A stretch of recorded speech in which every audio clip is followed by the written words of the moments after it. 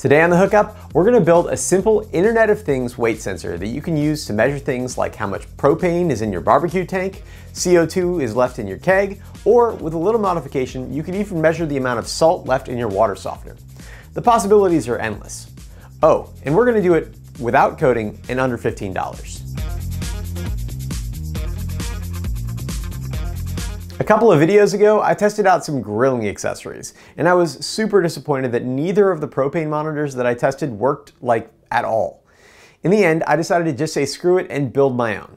Lots of you guys commented that you'd like to see a walkthrough so you could build your own, not just for monitoring propane levels, but also for kegs, CO2 tanks, steam irons, and basically anything else that changes mass as it depletes.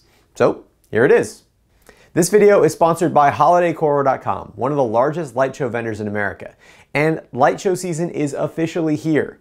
This may be your last week to get started if you hope to have a functional show by Christmas. And Holiday Coro has you covered with pre-built kits, including props, controllers, LEDs, and power supplies to give you that boost that you need to start your first show or maybe just level up your existing decorations. Check out Holiday Coro using the link down in the description to support this channel.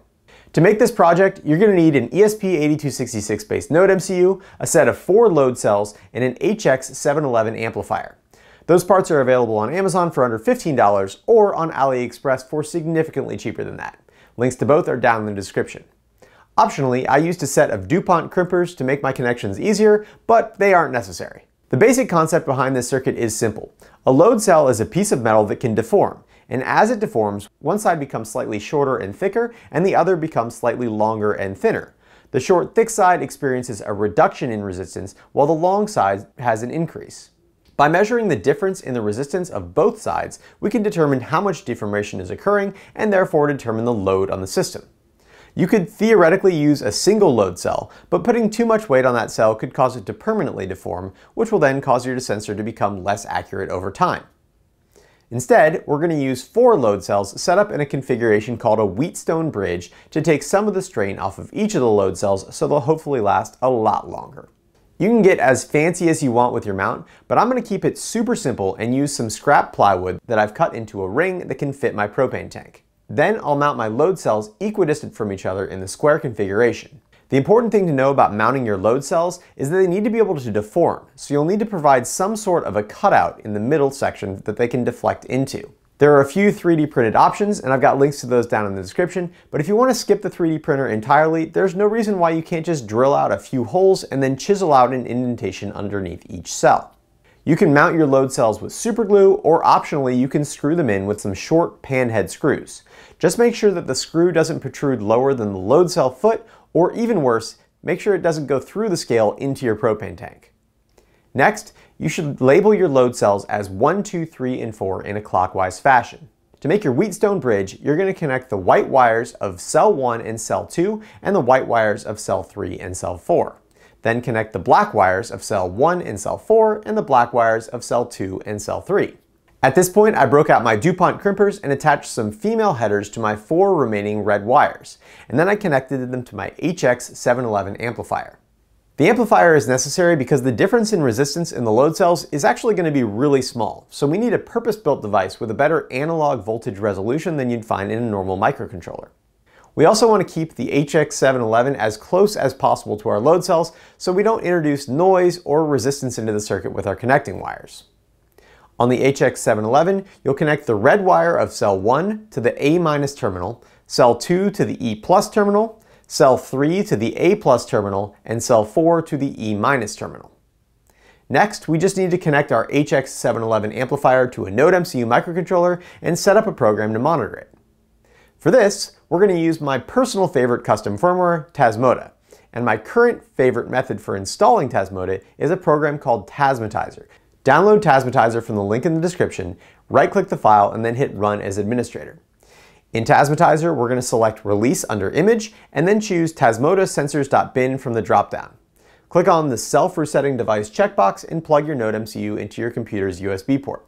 If you hit Refresh now, a new COM port should show up, and then you're ready to flash your device. So hit the Tasmotize button and let the program do the rest.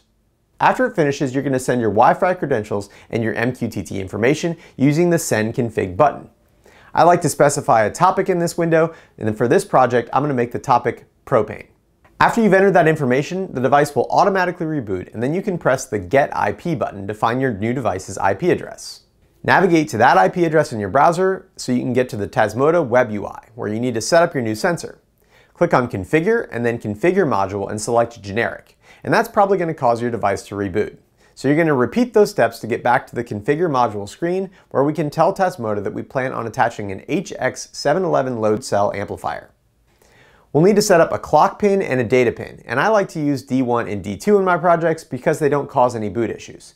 So select D1 for your clock pin, or HX711 SCK, and D2 for your data pin, or HX711 DAT, and then hit Save.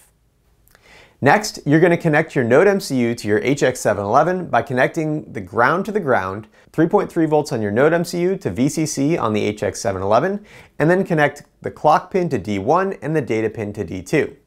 After that, you should see some data pop up in the Tasmota web interface for your new scale, but it's probably not going to be right. Click on the console and grab something that you know the weight of. For instance, these water bottles contain 500 milliliters of water, which should have a mass of 500 grams. I also need to account for the weight of the plastic, so they probably weigh around 510 grams each. I like to use a little heavier weight for calibration, so I'm going to pick 2 bottles which should have a mass of 1020 grams. I'll calibrate my scale by typing in sensor 34-2, 1200, which is the calibrate command for the HX711 sensor, followed by the number of grams that it should be expecting. The console asks me to remove the weight, and then replace it, and then it will automatically calibrate itself. If you get an error in this step, the wiring in your load cells may have been reversed from the factory, and you can check it by typing in status 8, which should show you the raw value for the sensor. Putting things on the scale should make that value go up, and taking them off should make it go down. If it's the opposite, then you'll need to reverse your white and black wires, so every white connection that you made is instead a black connection, and vice versa. Once you're calibrated, the last thing to do is increase the frequency that your sensor reports the weight via MQTT by typing in teleperiod20 to report every 20 seconds. And you'll also want to increase the resolution of the weight output by typing in weightres3 to the Tasmota console. Once you've done that, you can go back to your Tasmota web interface and start weighing stuff. Pretty cool, right? Well, in my experience, sustained loads in Tasmota sometimes do weird things like randomly zeroing the balance or changing the start value of the scale on its own. The good news is that Tasmota also reports the raw reading, or the non-zeroed reading, from the HX711. So we can just use that to keep track of the weight. All you need to do is empty your scale and then type in status 8 in the Tasmota console and then write down the raw weight value to use later. To add an MQTT sensor to Home Assistant, open your configuration.yaml file and under the sensor heading, specify a name and a state topic according to the topic that you put into Tasmotizer earlier. For me, it's Propane Sensor. Since the topic reports a JSON output, we need to grab the specific attribute for the raw weight. So we'll put in a value template to grab the JSON attribute from our HX711 sensor, and then we just need to subtract the raw value of the scale that we wrote down earlier to calculate the number of grams on the scale. You can also specify the unit of measurement in this case is grams, and then you're all set. To set up a sensor that reports its percentage, you can use some standard values for propane tanks. I'm not sure if these are different internationally, but in the US, we use 17-pound or roughly 7,700 gram tanks that are filled with 20 pounds of propane, which is roughly equal to 9,070 grams. To do this calculation, we'll use another MQTT sensor with a value template that will first grab the raw weight and convert it into grams just like before, and then we'll take that value and subtract 7,070 grams, which is the weight of an empty propane tank, and that will give us the weight of just the propane. Then we want to take that value and divide it by 9,070 grams, which is the maximum amount of liquid propane that will fit into one of these tanks.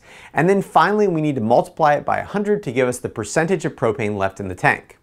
For reference, here's a reading from my partially used propane tank, and then a new, never been used tank that I just bought from Home Depot. Once you've got those entries in your configuration.yaml file, you can restart Home Assistant and add them to the Lovelace dashboard using the Edit UI button. Next, you can make it as plain or fancy as you want using different card types. Once you've got these values in Home Assistant, you can also set up automations to do things like remind you to buy a new tank if the percentage drops below a certain amount, or alert you if the percentage drops a certain amount while you're away from the house or asleep, indicating that there might be a propane leak. If you've got a specific use case in mind other than a propane monitor, leave a comment down below to give everybody else some inspiration.